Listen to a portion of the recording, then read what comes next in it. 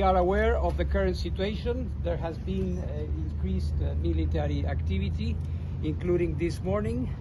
Until very recently, a few minutes ago, I have been briefed by the Ukrainian regional military commander here about that and the inherent risks, but weighing pros and cons, and having come so far, we are not stopping.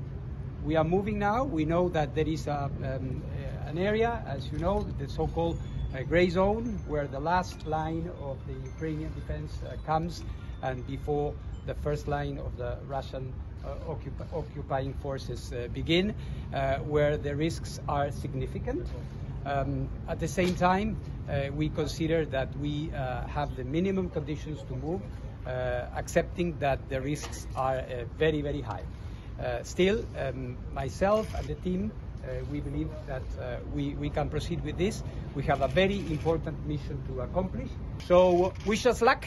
We are moving now. Thank you for your interest. It's very important that the world knows what's happening here.